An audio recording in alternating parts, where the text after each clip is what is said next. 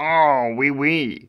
Pareidolia is the phenomena to see faces in inanimate objects. And here, in this piece, I have influenced your subconscious with subliminal suggestions. If you do not read Hebrew, maybe other languages read from right to left, but most are left to right, like English. You will start with the upper left corner and go to right. You read, left, right, the bottom, top, bottom. Oopsie. And here I have suggested a portrait. You see the silhouette of a being, but it had no face.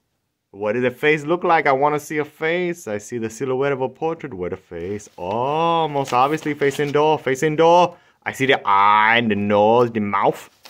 And then less obviously, another pair of ojos.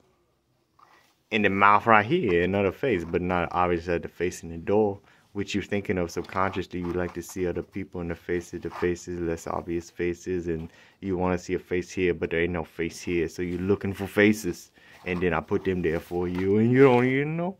You don't know. Ah, oui.